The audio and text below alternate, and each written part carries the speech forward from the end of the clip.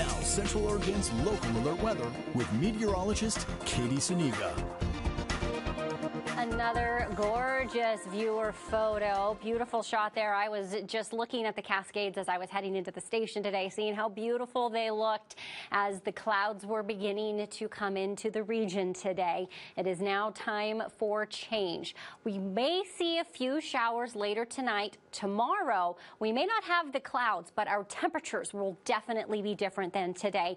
And then by Sunday, specifically Sunday morning, early Sunday morning, that's when we begin to see the first of several opportunities for snow. May have some different camera pictures and definitely some different viewer photos if you send them in once we get through the beginning of next week. Here, that outback lift line, this is definitely different than what we had when we were looking the last couple of days with all these extra clouds in the sky. That's going to change, but not for us really until we get into Monday. Sunday early and Monday, those are our best chances for some snow. Look at this beautiful Black Butte Ranch camera. In fact, I'll step back here so you can take the full view in of those beautiful mountains, maybe seeing some more snow on them by the time we're together early next week.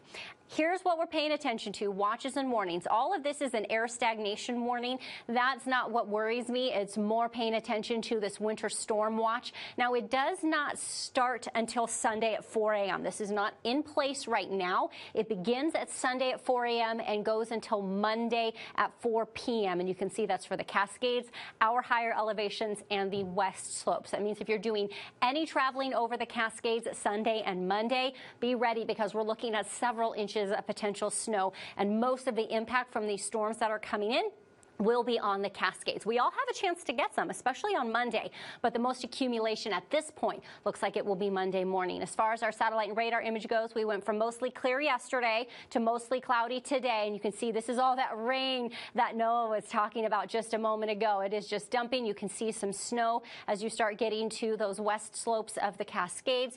For us, we get till Sunday morning, again, Sunday, until we really start to see that impact.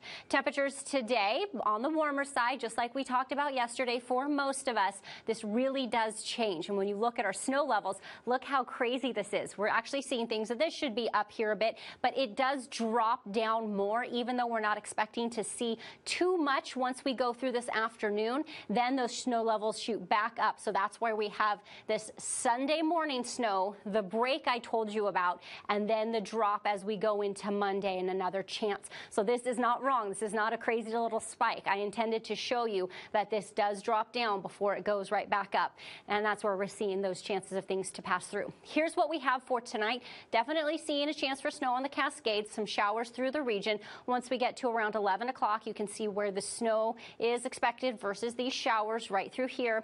And then maybe a few snowflakes in this part of the region. Then that quickly goes away. Really not anticipating much of any accumulation with this. This is going to be a quick pass through. Then we get to that Saturday that's mostly clear that I told you about. Not seeing too many clouds until we get into Saturday night. Then we have a few clouds coming in. We get through Sunday morning, and now we're starting to see that next round come through. So around 8 o'clock, you can see that snow along the Cascades, and that's what sticks with us all the way through until we get into 2 o'clock in the afternoon.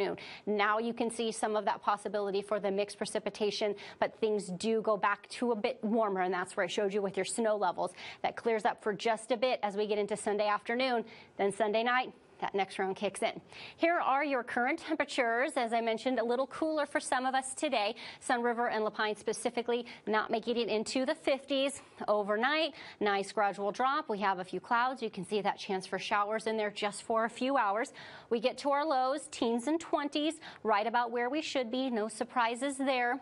Tomorrow, we could see cooler temperatures, and that's what I was talking about. That's that cool down that takes us into Monday and Tuesday. That's when we get into the 30s, and you'll see we stay there pretty much the rest of the week with maybe a quick jump into the 40s on Wednesday. We'll be right back.